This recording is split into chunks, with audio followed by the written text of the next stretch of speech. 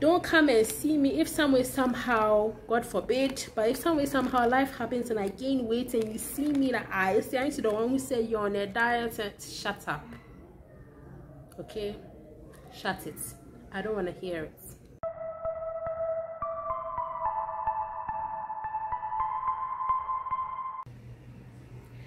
The brightness of this day has given me the opportunity to bring you this video. Welcome back to my channel, Winging It with AC. My name is AC. So today I am doing my second weight loss video on this channel. My first one was me ranting about how people talk about your weight and everything. Today's video is going to be a long one and I don't plan to cut it in two, so get ready for this long ride. If you're not in for the long ride too, God bless you. So I never in a million years thought I would sit and make a video to tell literally the entire world about like how much I weigh and my weight loss struggles. Or okay, I've already talked about my weight loss struggles. Point is, today I'm here to tell you that you can eat Kenkey and still lose weight. You can eat banku and still lose weight. You can eat fufu and still lose weight, because I have done it. Now, from January to June, I have lost 10 kilos, which is I think about 20 pounds. And through this time, I was eating Kenkey, I ate fufu, okay, I ate banku, so it's possible. Now, what I am here to do is to share with you some of the things that I did to get me to this point. Now, okay, I'll get to that eventually. Now, I have my book here and I've written down everything because there's so many different things. So I've written down everything. So if you see me looking here or holding my book, please pardon me, because otherwise I'll leave some things out. Now, why did I decide to start doing this? I just decided to start doing it. Okay, so last year, during the lockdown, I actually started working out. Now, I ended up finding out that the one thing that made me consistent with working out was Afrobeats. I love Afrobeats and I love dancing to it. So to finding exercises that were so fun and not too much talking made me like actually consistent with working out. It made me look forward to working out. In the past, anytime I would start going to the gym and be doing treadmill things, it wasn't working out for me. So point is, last year I realized that I could actually become consistent with exercising, and I started the exercising not to lose weight. My point was I didn't want to gain weight during lockdown because of the way I was cooking every day. Now, getting to the end of the year, I kind of stopped, and then I was like, Charlie, and I didn't realize I had gained all the way back, you know. So I was like, Charlie, I need to get back on this. So the first thing that started it was I had a conversation with my darling friend Mira, and we're talking about all of this, and it just motivated me to start again. So I sat down and I thought long and hard. So you know, there are all these weight loss programs. I don't even want to mention names, but a lot of weight loss programs that you find on Instagram and such. So there were two that I was considering, but somehow eventually I decided not to go that route because of their customer service. Like I messaged one, I DM'd one. I sent one a DM to ask them, I don't know, to make inquiries. And then when I opened the DM, I realized that I had actually sent them a DM more than a year ago, a few months after I gave birth to Sarah. And to date, they've never responded to that DM. I was like, wow. At that point in time, I was like, never mind. But anyway, so I sat down and I thought about it, and I was like, listen, I don't want to get into any weight loss program or something that would make you eat, you know, those ones I would say be eating broccoli and everyday smoothies and those things and kale. And no, I wanted to eat my Ghanaian foods and still lose weight, because for me it is not realistic for me to say that I'm going to stop eating Kenkey for a while just so I can lose weight. Will I stop eating Kenkey for the rest of my life? Will I stop eating fufu for the rest of my life? Will I stop eating plantain jollof for the rest of my life? And I actually spoke to at least 4 people who told me about their experience with keto. And already now, me, I just decided that keto was not for me, and I didn't think it was realistic. And all these people told me their experiences were like, no, don't do keto. So This is just going to be long, bear with me. Okay, now before I gave birth to Serum, a year before, like I think the year I got pregnant with him, months before that, after this weight loss thing that we have tried, so we are tired, so I found a Ghanaian weight loss program. This guy called Randy Cote, I found him on LinkedIn, and he was selling, he's a fitness coach and all, so he was selling this program that is a Ghanaian weight loss diet or whatever, and I bought it and I started using it, and I loved it because it was so simple, and it was, for me, it was easy to follow because you are eating things like Tom Brown, you are still eating rice, you are eating wache, you know, and it wasn't in absurdly small quantities, you know. And for his, you are eating 5 times a day, so you are eating breakfast, you are eating a snack, so maybe the snack would be like 2 coconuts or watermelon.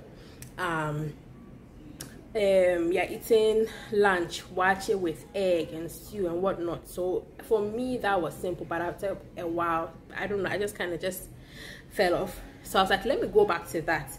But I had this at the beginning of January when I was making all of these decisions, I had so much food in my freezer. I was like, no, I need to figure out a way that will not make me have to discard all of that food, or you know, but still eat that food and still stay on track. So that leads me to point number 1, portion control.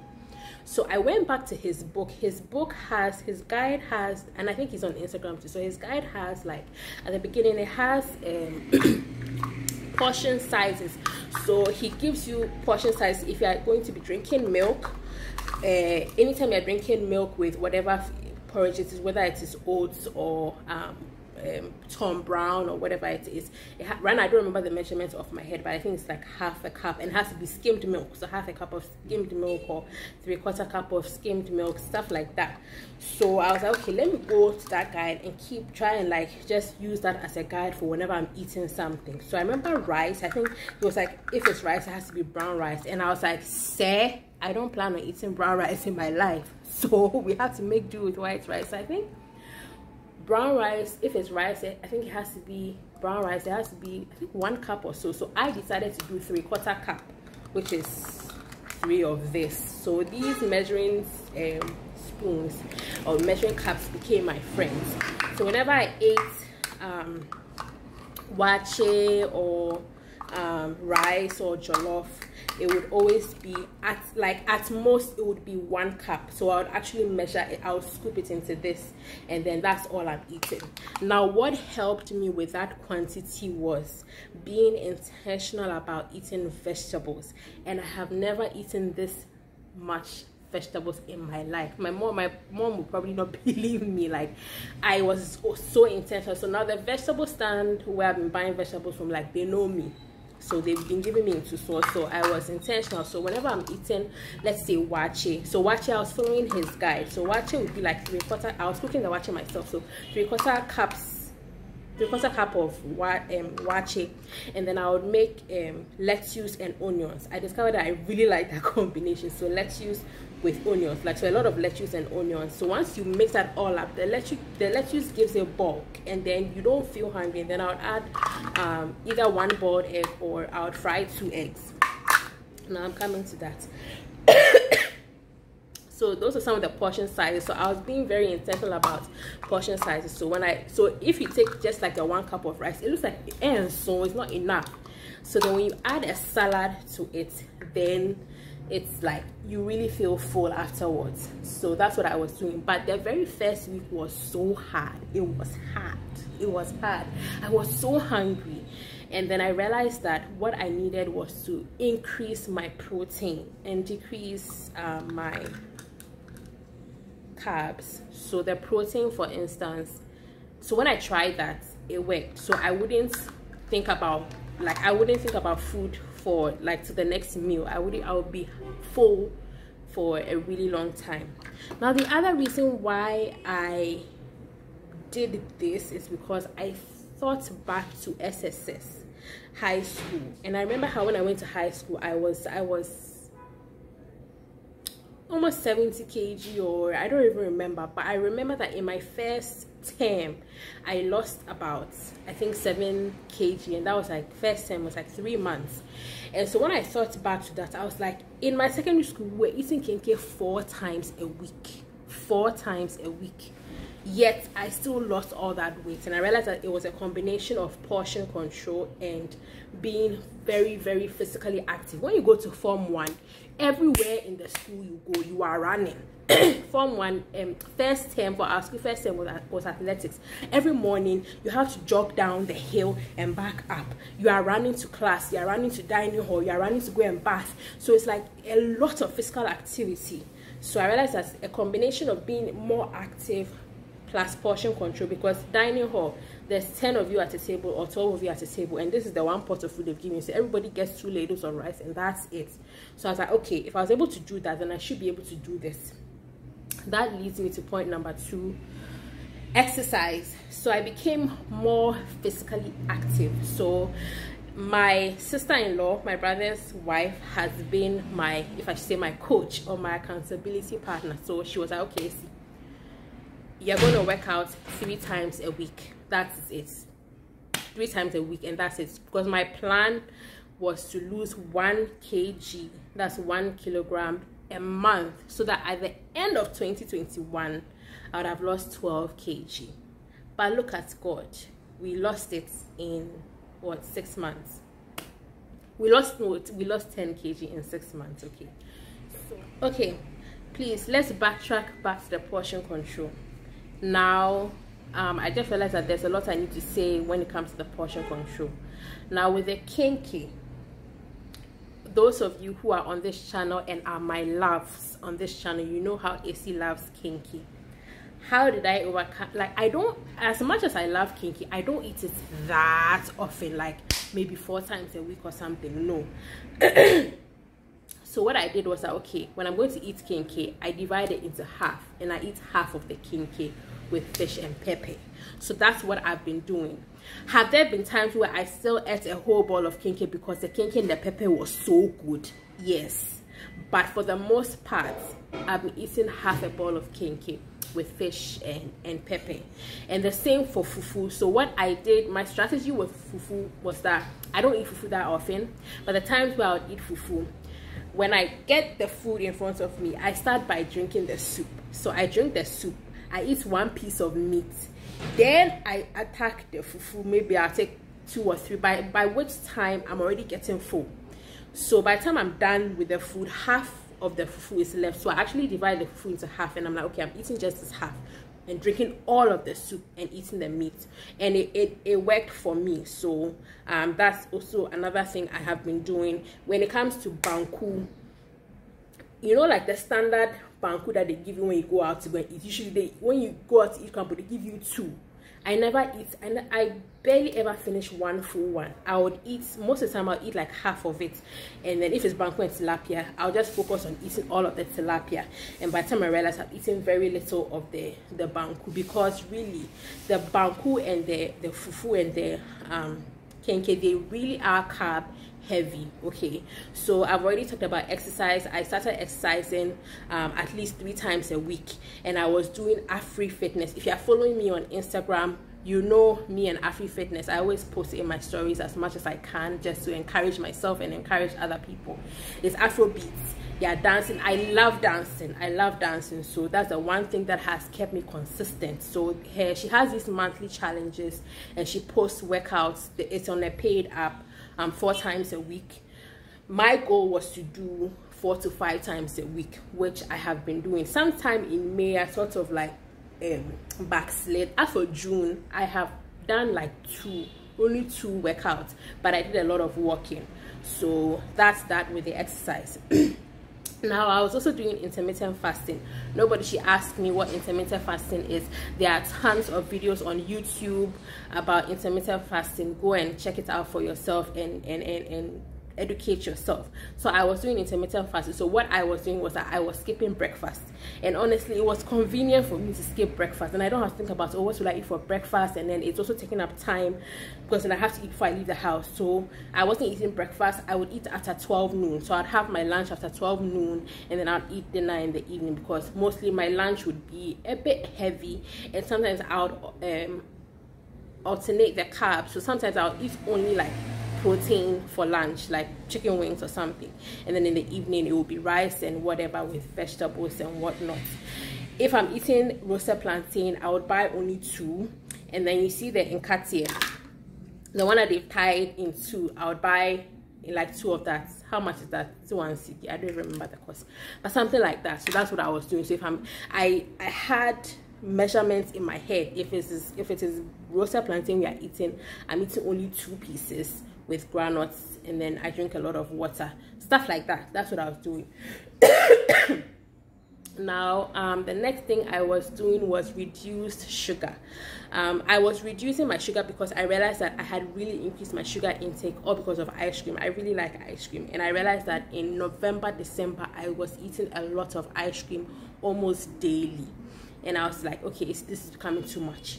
So I decided that from Monday to Friday, no added sugar.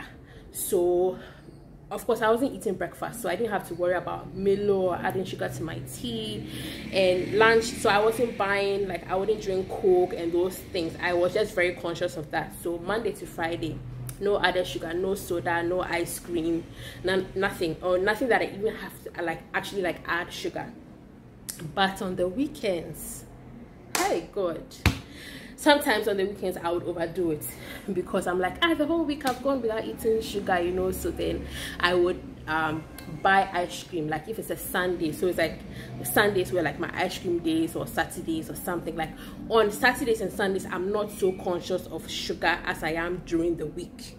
So that's another thing I was doing, because I told myself that I don't want to die tomorrow, and then I'll get to heaven, I'm like, I should have eaten ice cream. After all, what is life, you know? So I was like, I'm not going to say that for the rest of my life I'm not going to eat sugar, so I'm cutting sugar out completely. No, I am trying to do something as realistic as possible so that I can actually sustain it. And I think that that's what has helped me to get this far. So I wanted something that was not too drastic, and I'll be able to sustain it, you know, even after I've lost all the weight that I actually want to lose, that I can keep sustaining it and not just like go back to my previous weight because I made too many drastic changes. So that's what I did when it comes to sugar. And then I decided to try and take more steps, and this one I didn't start until May. So in May, I was like, let me try and take more steps. But the thing is that I didn't have a fitness tracker then. So I was using my phone, but I realized that my phone wasn't that accurate. So where my building is, I am on the first floor. There are no washrooms on the first floor. They're all on the ground floor. And I'm at the end of the building, and there are 2 staircases. There's one closer to my office, and there's one far away from my office. So I decided that anytime I needed to go downstairs, I would walk all the way to that staircase and come down, walk all the way to the bathroom, which is like literally underneath my office, and then walk all the way back, just so that I'm taking more steps and I'm getting in on my phone is 10K steps, but on my fitness tracker it's 8K steps, 8,000 steps. My boss's office is not in my building. It's a, I don't know, 3-minute drive away from my building. And every time I was going there, my colleague, so every time I go there, I drive there. So I was like, okay, now if I have the time, I will walk there. So I was conscious about walking. So if I have to go and see her or something, I would walk there. So walking was about like a 10-minute walk, and then I would walk back. Sometimes I'll do that twice throughout my working day. So it helped me become more conscious about taking more steps so that you are more active. The only thing is that when I am so busy, these past 3 weeks I've been so busy and so swamped, I'm like, I cannot afford to waste 20 minutes walking. No, I need to go and come back right now, you know. But if you're in a position to do a little bit more walking when you're at work, so I have my national service persons downstairs. If I need them to do something for me, most of the time I would call them, but I try to be a bit more conscious about actually going downstairs to tell them and walking up. So it was making me take more steps. And then I got this fitness tracker as a birthday gift from my husband. So this has been very helpful in helping me track my steps. So I've been more physically active, like I'm being more conscious about taking the steps that I need to take, and then adding my exercise to that as well. Now, watching weight loss videos, I can spend a lot of time watching weight loss video after weight loss video on YouTube, and I follow a lot of weight loss people who are tracking their weight loss on TikTok. So those really encourage me. So I see somebody saying this is where she started from, and then a lot of those ones I've been seeing are people who have been on the journey for a year. So like it took them a year to lose, let's say, 20 kilograms. So it really encourages me that it's not everybody who is looking for the fast thing where it's like within 12 weeks you've lost 20 kilograms. You know, like I needed something sustainable. So watching weight loss video after, like, sometimes I've already watched it, but I'll watch it again, and to encourage me, I'll learn something new, or just to encourage me when I feel like I just want to give up. Were there times I wanted to give up? Oh yes, many times where I was like, I am tired of everything, you know, like I'm tired. Like, why does it have to be so hard to lose the weight that you've gained over a period of time? You know, like there are times I was like, you know what is life? You will die tomorrow. And another reason why I got tired was calorie counting. So that's another thing I did, and I think that's like the end of my points. So I did cut. So in one of the weight loss videos I watched, there was a lady who was talking about calorie counting, and I've heard of it before. And so I was like, okay, let me just try. The reason why I didn't want to go into calorie counting was because I was afraid I'll become obsessed with it. So it's like I'm to the point where maybe like you're afraid of food, and I didn't want that. So I was like, let me just still give it a try. So I downloaded this, and you know, when it comes to these fitness things, when it comes to Ghanaian food, Nigerian food, African food, it is hard to measure. It's hard to measure, and that's what these fitness trackers and these calorie counters are for. You know, like, how do you measure the kenkey you are eating, or the soup, yeah, the light soup, or the banku you are drinking? You see, those things is so tricky. So what I did was that I downloaded it, and then you put into it how much you want to lose a week. So I think I wanted to lose 0.5 kg a week. So like I was just trying to just take my time with this weight loss. So when you do all of that, then it will calculate how many calories you should eat in a day to be able to meet those goals. So I did that for, like, I think I was calorie counting. I think I started somewhere in March. I did in March, April, middle of May I stopped. I haven't gone back to it since, because I got tired. It was one of the things that just made me like, I'm sick and tired of this. Like, let's forget this calorie counting nonsense, okay? But I like the fact that it made me conscious of everything that I was eating. So I will give it props for that. So when I'm eating salad, I would measure everything so that I can put in as accurately as possible. When I'm eating roasted plantain and I say I'm eating 2 roasted plantain, I don't know if what I'm eating is what is in the app as medium size, and I don't have a food scale, and I was not prepared to start weighing things. So that's another option, but I was like, no. Now, how I came about this whole, and then Kenkey. So I'm looking at Kenkey and I'm like, does Kenkey really have that many calories in it? So I contacted 2 people I know at the nutrition and food science department at the University of Ghana, who they have all of these details with the Ghanaian foods and the calories in them.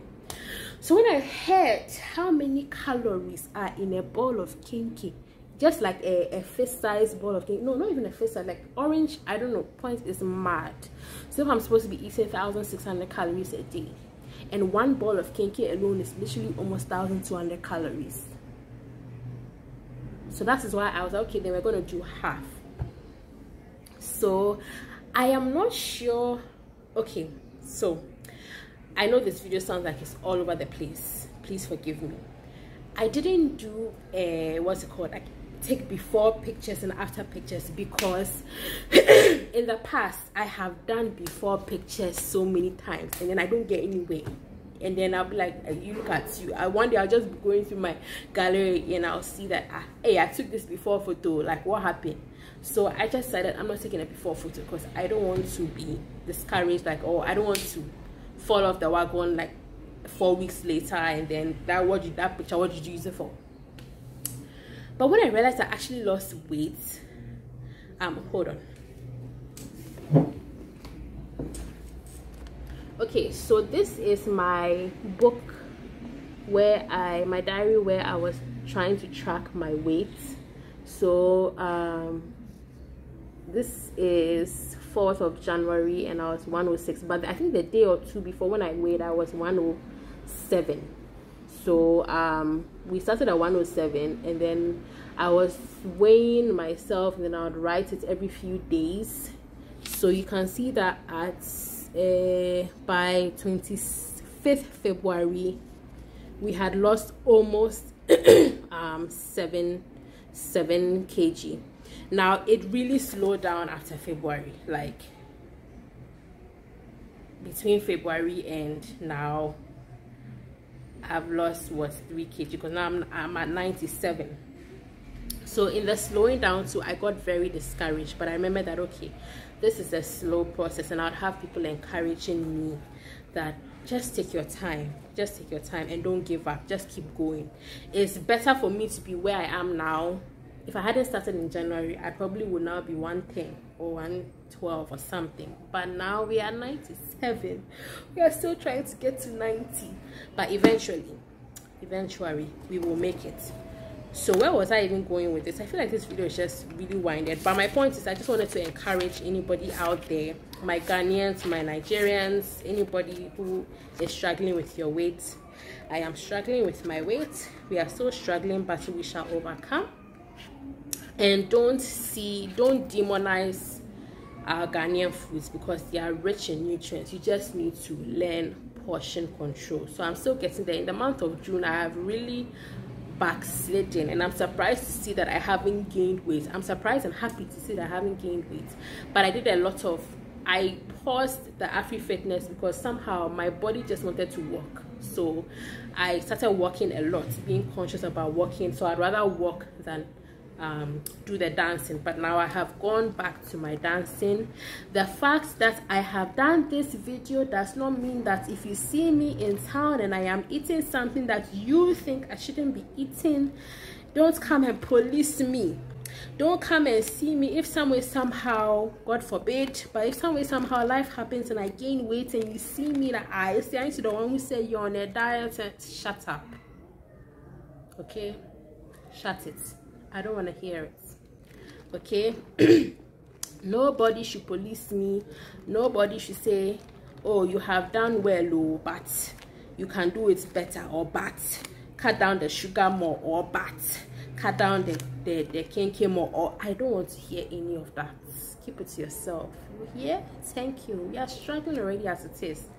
Just motivate me and keep it moving. All right. So if you have actually watched throughout to this point, God bless you, and I hope that I have encouraged you. I really need a lot of encouragement. I really need a lot of motivation, because this month of June I have just been, but we move. So I hope I covered everything and I didn't leave anything out. If you have any questions for me, you can write them down in the comment section. Thank you for not judging me. And actually, at a point I took a before photo. That was in March. So when I realized that I had made progress in March, I took a before photo, and then at the end of March I took an after photo, and there was a difference. Like, if you want a flat tummy, I'm afraid you have to be consistent all your life. But the Bible didn't say you have to have a flat tummy to get to heaven, did it? No. So I will not kill myself trying to get flat tummy. Okay.